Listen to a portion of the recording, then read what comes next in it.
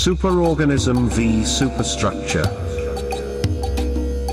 In the depths of humanity's abyss, a battle rages, a war untamed. Superorganism, fierce and wild, confronts superstructure, cold and rigid. Superorganism, amalgamation of souls, a pulsating mass of desires and dreams, beating hearts intertwined in chaos, yearning for meaning in the void.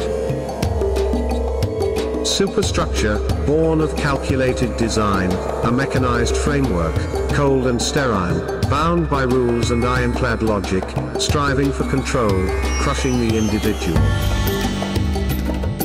Superorganism, a cacophony of voices, whispers of hope and screams of despair, a symphony of emotions, untamed and raw, resisting the chains of societal norms.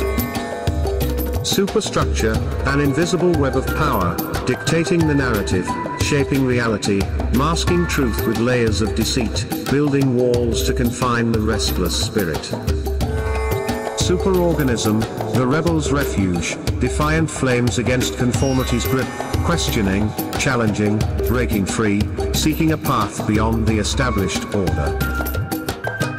Superstructure, the puppeteer's dance, strings pulled in the name of progress, suppressing the flames of dissent, molding minds to fit the mold.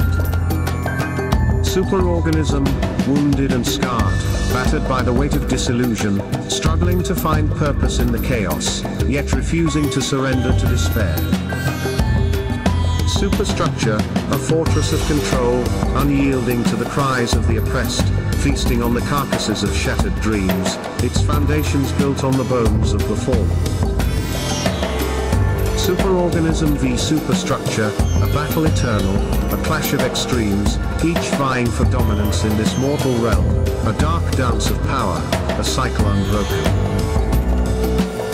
And as the echoes of this ceaseless struggle persist, we, the observers, dwell in the shadows, witnessing the clash of these titanic forces, hoping for a glimpse of redemption in the chaos.